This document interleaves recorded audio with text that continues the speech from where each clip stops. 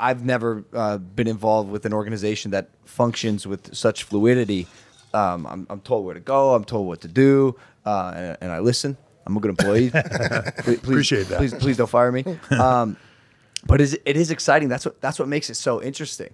I want to talk about your rivalry with The Rock. Yeah. Legendary. Yeah. And what he's done with his career has been incredible, and kickstarted by the WWE. You guys both have had prolific careers, and what you've done for the organization is amazing. But the rivalry with The Rock was one of the coolest things I think that's happened.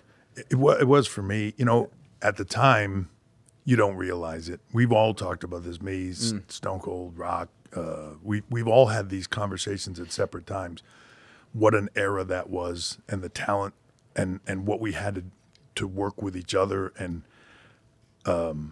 it just was a special time. But at the moment, it was just like Thursday.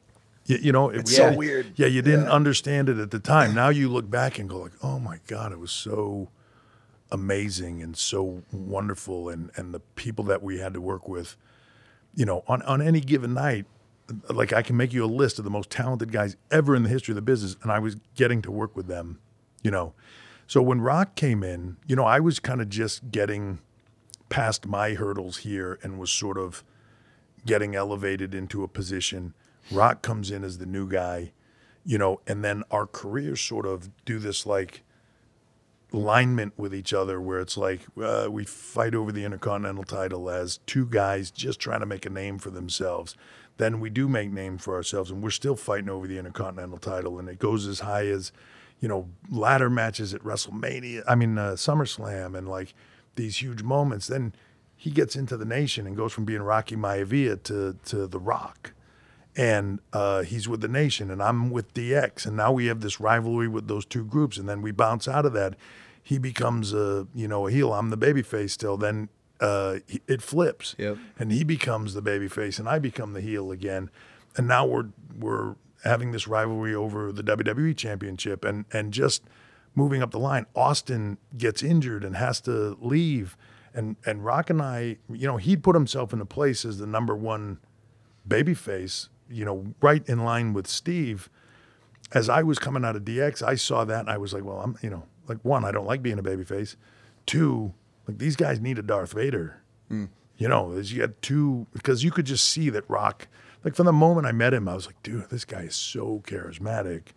Like, he just gonna take this to a whole nother level personality-wise as soon as he figures out what that is. And he did.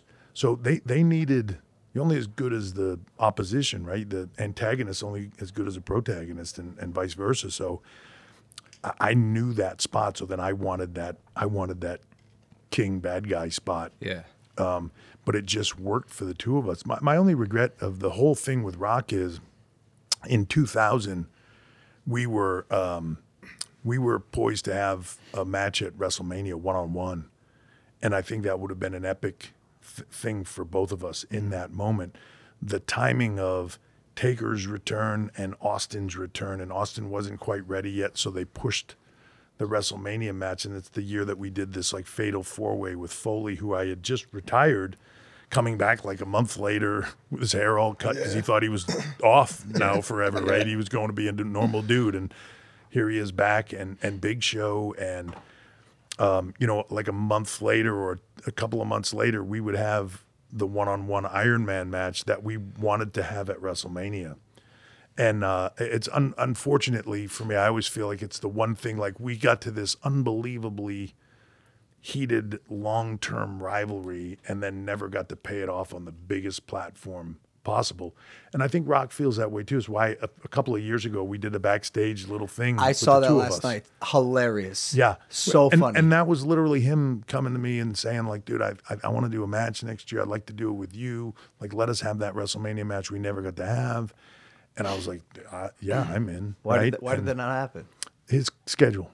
Oh, man. Is that you guys had teased a match in like 2014 as well that you guys were supposed to have that didn't happen? Yeah, it's happened a couple of times, and just, schedule-wise or whatever, it just couldn't take place. But, he's certain guys that I've worked with, just Austin, I worked with like all the time, because when Sean was injured, even before I was in that position, I was doing all the main events with Steve because Shawn was out, right, and getting ready for WrestleMania. And so I you know, of the opponents I worked with the most, it's probably Rock and Steve during that time frame. It was just every night. And one of the things that I realized with Rock is, you know, it's very competitive environment for all of us, and sometimes that competitiveness could get heated, and sometimes it was, we all got along, but it was, you know, it was competitive, and but we knew like it was magic. You know, like I knew from the first time he and I got in the ring together and went at it, I was like, dude, man,